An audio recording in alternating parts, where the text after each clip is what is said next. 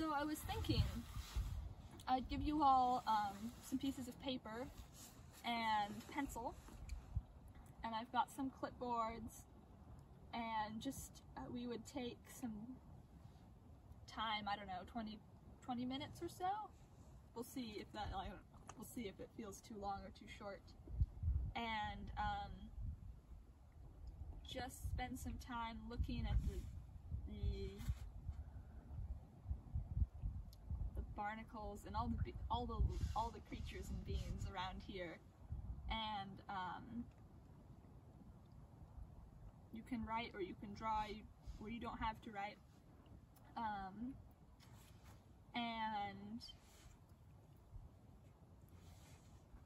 and consider, like, we often approach the world visually, but you can consider the other ways we might perceive these entities. Touch, smell, taste. People do eat barnacles, or did eat barnacles, even the Acorn Barnacle, and I still haven't figured out exactly how, but I think they might have been steamed.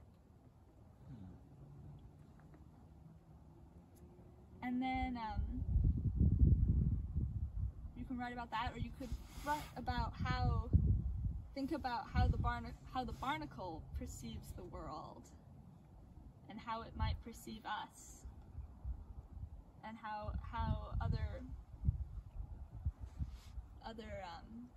other beings in this zone, the intertidal zone, experience the world.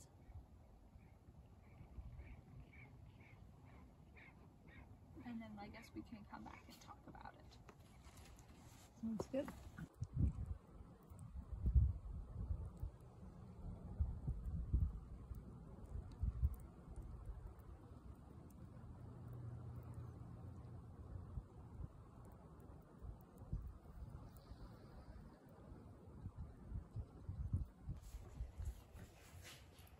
The barnacles look inanimate at first glance and at low tide, like stones glued to a surface. Even knowing they are a sea creature, I had to wrap my head around the idea of them as animals, which is a word usually reserved for creatures with legs or wings or some sort of visible movement.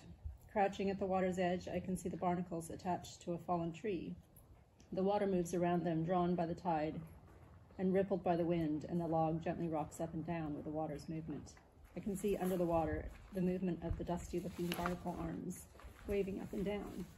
This also must create a current, another movement alongside the tide and breeze and bobbing log. All of this interconnected movement, each interacting and affecting the others. What is the ripple effect of a waving barnacle arm? There is the interconnections of the movement, and there are the interconnections of all the visible parts. The tree was once growing in the land, providing habitat and food and life for all of the creatures around. Now fallen and waterlogged, it continues to provide the same for the creatures of the sea. In all this interconnectivity are humans. What do we provide for the barnacles?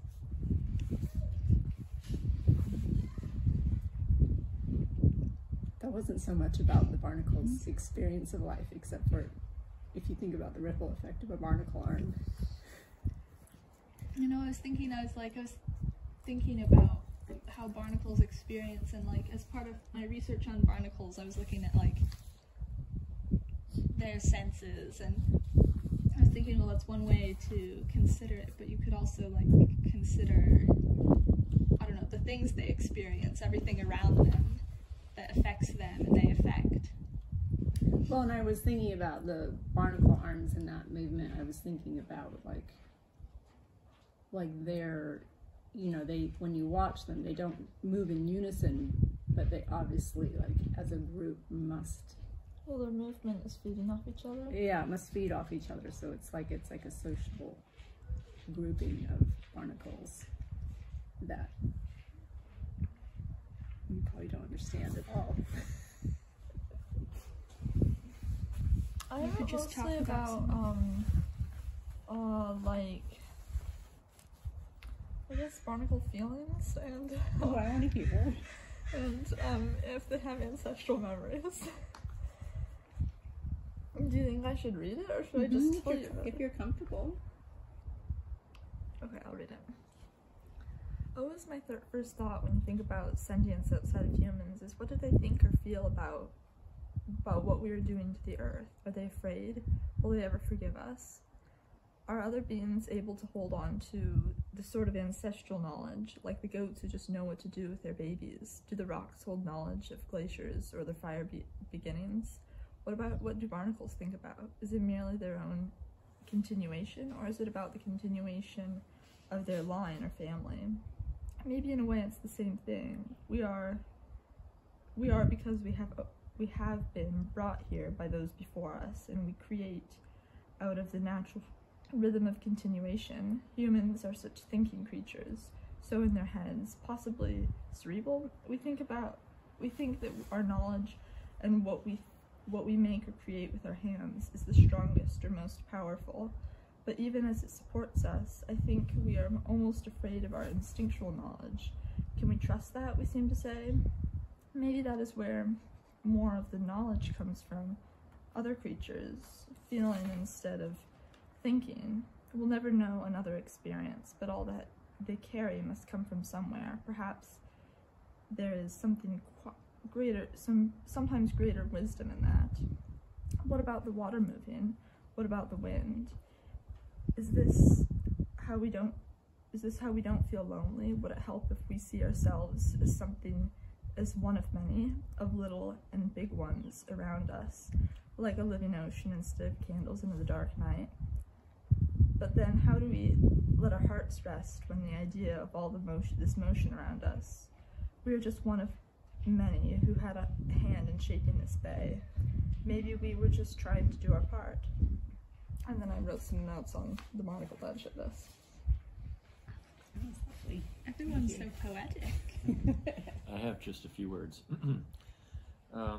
Watertight doors, on land and in water, amphibious, like a volcano around a beak, like an eye with lid, hiding the reclusive creature, cohabitating with others, including muscles, strength in numbers.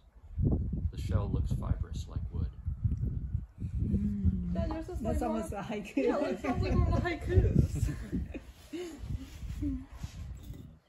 Well, you could read you what I wrote. Yeah.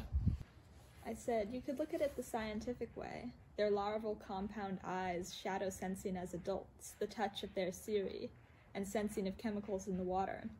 Or you could consider the things around them, the rock or the pier or boat, the water, the film of microorganisms growing over everything in the water, growing in the water.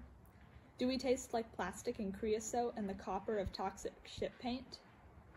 Sea cucumber, then there's some notes on like things I see. Sea cucumber leans brown into the water. The tide is up to the madrona tree's roots. Dead or dying jellyfish has come to bump shoulders with a rusted cable. The wind swishes occasionally. The water is very quiet. Small birds chirp from the trees and a seal gurbles, ducks. There is cool, sun intermittent, light ripples gray and blue and green and white on the water. Faraway cars, airplane. Air smells fresh, just stopped rain. The tide covering mud flats. Can barnacles taste mud in the water? Car runoff from the bridge?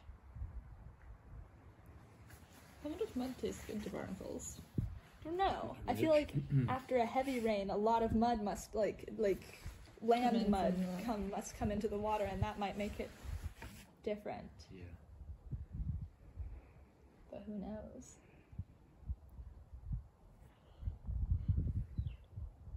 I think we have an opportunity to go. Wander off? Yeah.